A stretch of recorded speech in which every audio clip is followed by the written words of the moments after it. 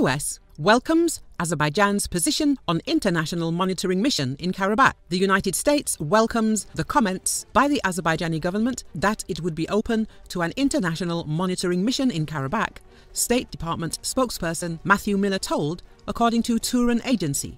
There's something that the Secretary Blinken had directly pushed the President Aliyev for, and we're glad to see him having agreed to it, Miller said. He went on to add, "We will work with our allies and partners in the coming days to flesh out exactly what that mission will look like." Miller also noted that the US Aid Administrator Samantha Power and Acting Assistant Secretary Yuri Kim travelled in Azerbaijan, where they stressed a number of things, the same things that the Secretary stressed in his conversation with President Aliyev. The spokesperson went on to elaborate, Number 1, we want to see the ceasefire maintained. Number 2, we want to see humanitarian needs addressed. That means keeping the Lachin corridor open.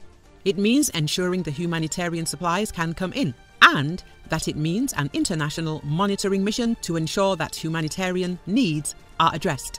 Ultimately, Miller said the US wants to see a return to the negotiating table where they can ultimately reach a dignified, lasting peace. Turan also asked Miller about the role of Russia in the latest situation. "Certainly, I do not think Russia has played a productive role here in the past week," Miller said.